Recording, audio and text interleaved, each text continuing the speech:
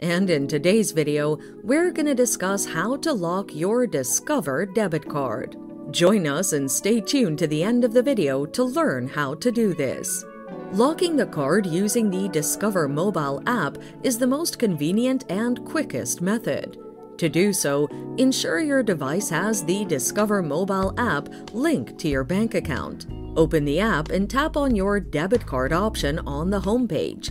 This pops up details such as account balance and recent activities pertaining to the credit card. Tap on the three-dotted icon in the bottom right corner to pop up the Account Management menu. On the menu, tap on the Manage Debit Cards option, which opens options such as Freeze Card and Change PIN, which are crucial in debit card management. Tap on the Freeze Card button. Exit the menu once you receive a notification with your card's last 4 digits confirming that the card has been frozen temporarily.